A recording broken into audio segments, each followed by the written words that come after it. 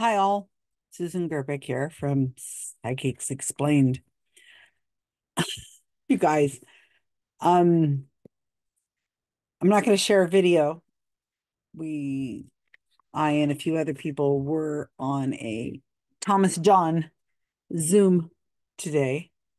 He had a free Zoom event with some readings, and it was to promote a cruise that he's going to be doing in October. So what this is he has a travel person who books these kinds of cruises, and he gets a free cruise for they're going to go to the Caribbean, and it's going to be really nice. I mean, I've done this exact same cruise, and it's really a nice cruise. And he's going to do workshops on some of the days, and they're going to interact. He did this same cruise, I think in 2019 or 2018. And he said that, you spend a lot of time together, you eat together, you end up becoming friends with each other. And he said he's gotten really close to a lot of the people who were on the cruise, which is would be wonderful if I could go. But I am not going to be able to go. That's just a bad time for me. Maybe there's somebody out there who wants to volunteer. Just saying, be in touch. So he's got to promote this cruise because what happens is if they get enough people who go on the cruise, 50 people, 100 people, 25 people, however many, then it'll go forward, and the cruise director, the person who's organizing it, the travel agent, she gets her cut of this. Now, this travel agent is somebody who has worked with Thomas John before. She also does all those other kinds of conferences for the Hay House, so all the other mediums and stuff like that. So she's a true believer. Listening to her talk, you could tell she definitely is a true believer. So there was a few things that happened during this, and I'm not gonna, like I said, I've got the video, but I haven't got it all uploaded. I'm not gonna share right now because it would take so much editing out of some of the things that happened. So I'll just tell you a little bit about what happened. So first he comes on, there's 90 to 110, mostly women on three Zoom screens. And I'm there with a few other friends of mine who are also in this project, and they're there under different names.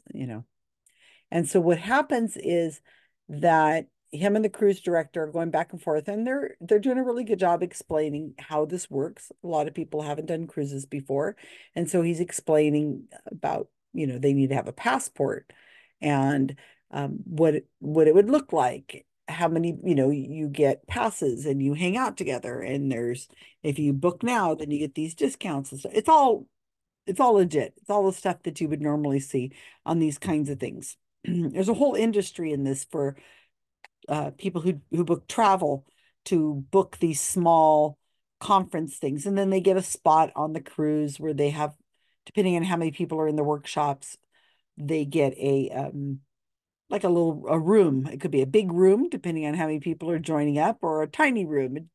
It's not, doesn't matter. They will flex depending on the um how many people sign up. So I mean, it's probably a go as long as he gets 25 people or something like that. And he didn't say how many people were on the last one, but what we found really funny, I and all the other people who were watching this, is the tour director said, "Yeah, it was so much fun last time we went. We were going to do this cruise, this exact same cruise in 2020, but we couldn't do it." And we all were texting each other back and forth saying, "Oh, how come you didn't know there was going to be a problem with that, Thomas John?" That was back when he was at Caesar's Palace in the Cleopatra's Lounge. He didn't see the pandemic coming, and that was what they were going to do with this cruise. But they were planning it, but he didn't notice there was nothing, no energy in the force that would tell him that you're not going to be taking this cruise because the world is going to be locked down. Nothing like that.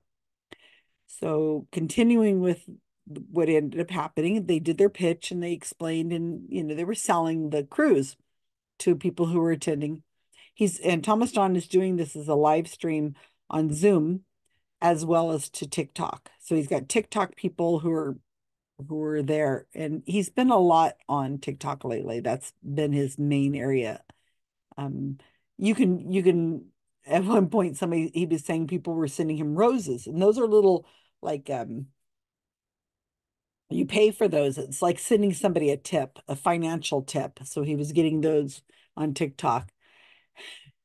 I don't know if that's, 20 cents or $1.50 or $15. I don't know. It's probably in the tiny little amounts. You got to get a lot of people sending you stuff to actually make any money.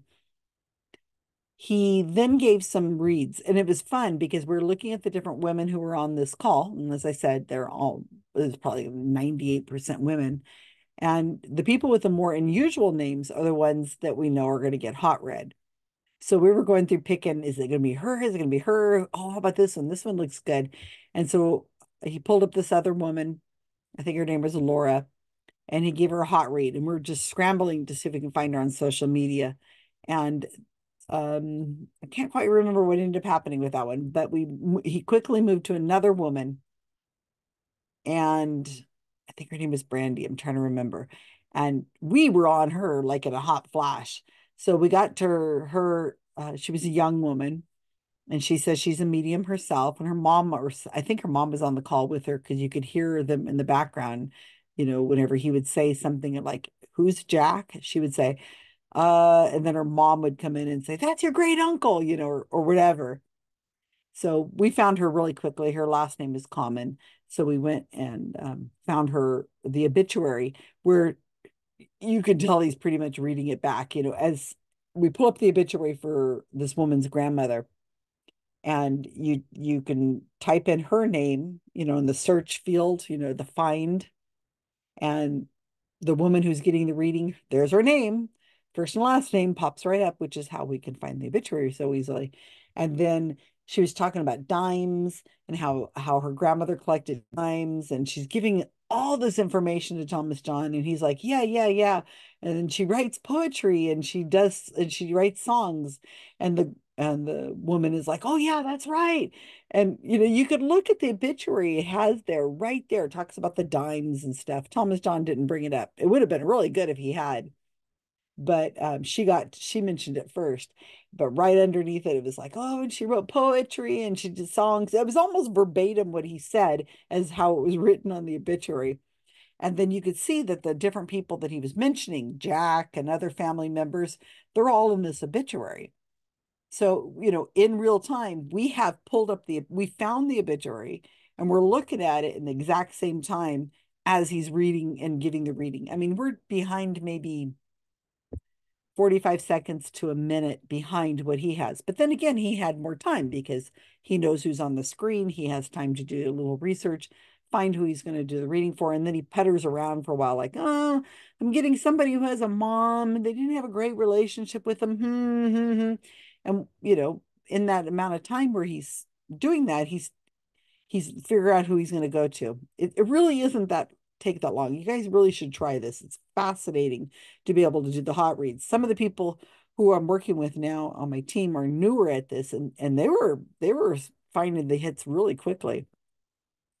So that was really, really sad. And then another woman he goes to, and she immediately bursts into tears. And it just was like, oh, this hurts. My God, it just hurts to watch this happening. It is, I'm not saying anything, and nobody on our team is saying anything. And, of course, our names are not on the screen. So there's fake names. And so we're using, and fake other video things. And so we're just one of 110 or 90 something people. And and immediately one of my team members pulls up the obituary for the person that this woman is crying over. I think it was her brother. It was really, really awful. I mean, not awful as in he wasn't hitting. He was hitting spot on, names and everything. And it was super clear. And it was really sad. Now, the people on TikTok that he did a couple readings for, I think somebody on TikTok, he had one woman perfect. She's like, your husband died. He was 53 years old, and so on. And we, it was just we couldn't look up the TikTok one because we weren't on TikTok at the moment.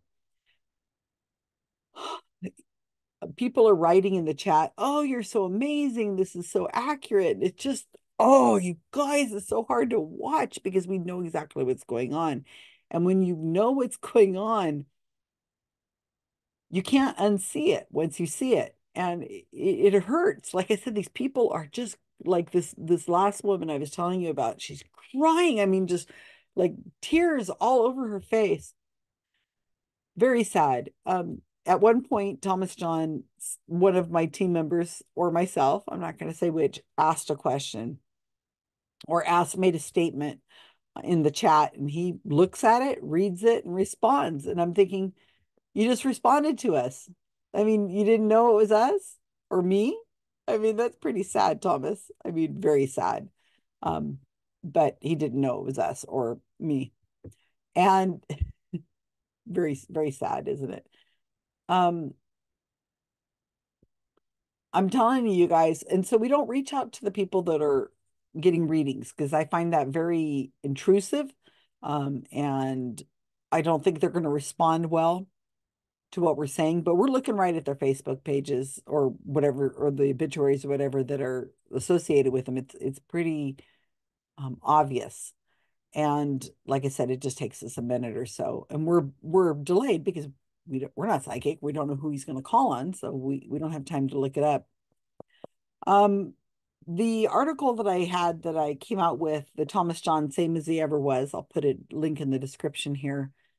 And I'm really sad because I'm not seeing a lot of activity by the people who are the victims of Thomas John. I went to a lot of trouble to write that and research that for you. Write it, get it out there. And what we want to do is see that article go to the people who are enabling him or who have enabled him in the past, and to let them know what kind of person they're dealing with.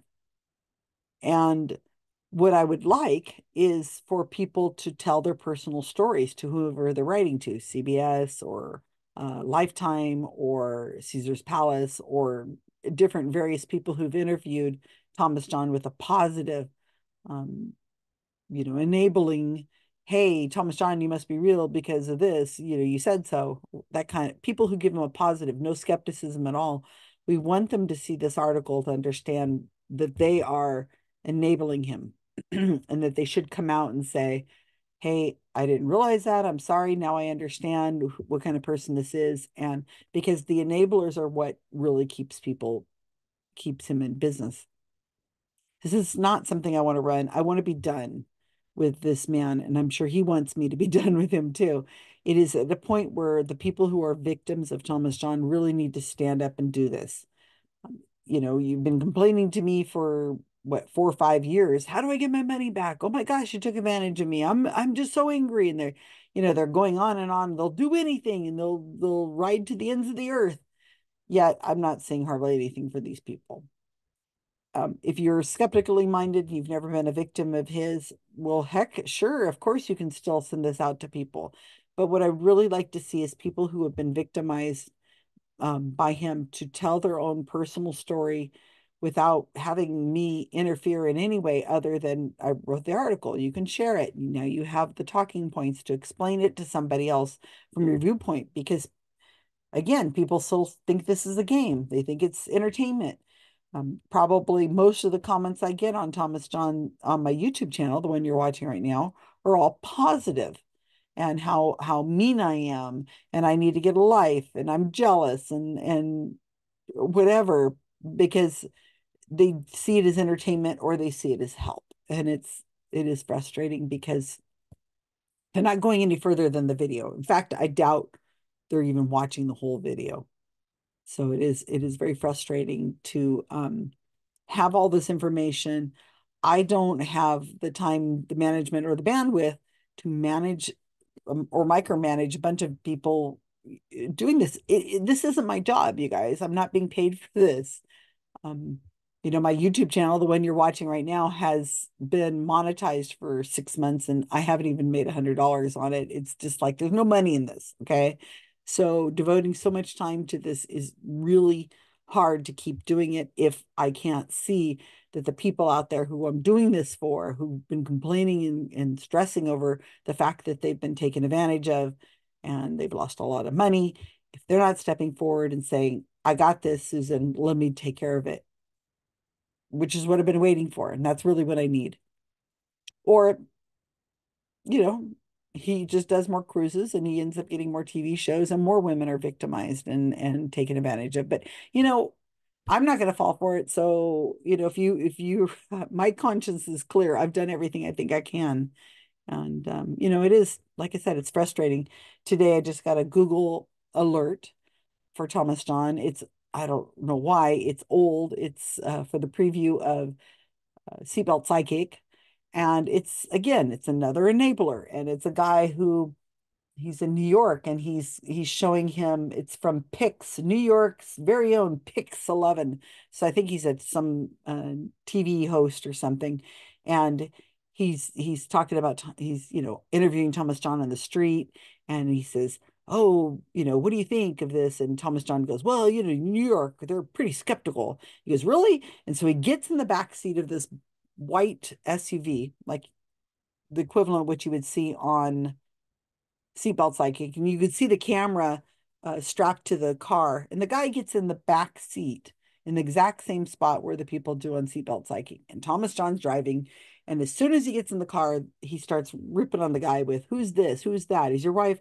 Are you guys about to start a family?" And so on. He goes, "Oh yeah, my wife's pregnant." Nobody hardly knows that. Only very few people know that. And it's he's doing an interview with this guy. He has plenty of time to look up information on him. And the guy's like, "Oh, wow, I'm a true believer. I'll be watching your show." It's so sad and so gullible. This is the example of an enabler. He's enabling him. No criticism whatsoever. It's all completely, this is fun and entertainment, and maybe it helps some people, and I'll just go ahead and go along with it. We don't know if he's gone along with it and gave him information, or if it's just typical hot reading, which is common with Thomas Dunn. I'm telling you, it's so frustrating because I've been working on this since 2017. We're in 2024, April 2nd, 2024, and this is no April Fool's joke. If we can't deal with this and take care of this one low-hanging fruit that has it's so obvious. He's been caught so many times and he has this record doing exactly this. And there's, probably I know of hundreds of women who are, up to here with him. And he's still doing his gigs, going on a cruise to the Caribbean, making tons and tons and tons of money, not doing readings for people. What do you want me to do? I don't have an idea. I don't have anything else I feel like I can do. So sorry to be kind of frustrated with it, but after watching what happened today on the Zoom call that we did, which was really horrible manipulation of these women. We're just watching and recording. We're not doing anything. We're not saying anything other than the statement that I or one of my people put out there to him, and he answered. We're doing nothing, and we're looking up the people who are getting readings because their name's right there on the screen. You can't miss it, and seeing what it is that he's repeating back to them. But we're not interacting in any other way, and I'm telling you, it's been a few hours already, and I still feel nauseous from it. It's really hard to watch this. And you know what? You guys out there who say, "I can't watch these things. I cannot watch these things. They make me too mad." Well, I'm sorry. I'm sorry. Somebody's got to do this. Somebody's got to witness this. Somebody has to understand what's going on. And I'm thankful I have people who will do this with me. But gosh darn it, y'all. I mean, come on. We just can't look away and see this happening to these women who are vulnerable and grieving. And it's just hurts. It really hurts. Like I said, it hurts me in my stomach. It feels like knots in your stomach. And when you see this trick being done to them and you know exactly how it's done, and they're just like, oh my God, it's amazing. I can't even go on your cruise. You throw money at you, and I'm gonna tell all my friends. And there's nothing we can say or do. I've got what 25 articles on him and 40 videos on him. Caught him in multiple stings where he's hot reading, and there's no way that he could have um, got the information any other way except from the email or the Facebook or whatever it is that we gave him. So I haven't been turning out the videos as fast as I'd like to. Again, I've been very frustrated with I thought that the article Thomas John, same as he ever was, is going to be a big deal. And I'm not seeing it. And so it has been hard for me to continue putting out videos because this is an entertainment for me. I've learned a lot, but I appreciate the comments and the subscribers and people leaving me wonderful comments and things like that. But I'm here to learn, but I also want to have some, I want people to use the information I've given them to do more with it. Anyway, um, if you want to leave me comments, I'd appreciate it. And I will see you soon. Hopefully something will happen where I'll feel like there is some progress. I'm really hoping that something like that's going to happen. In the meantime, I will catch you as soon as I catch you. You can find me on all my socials. Mainly get a hold of me on Facebook Messenger, or you can email me at susangerbic@gmail.com. Thank you all. I do appreciate you.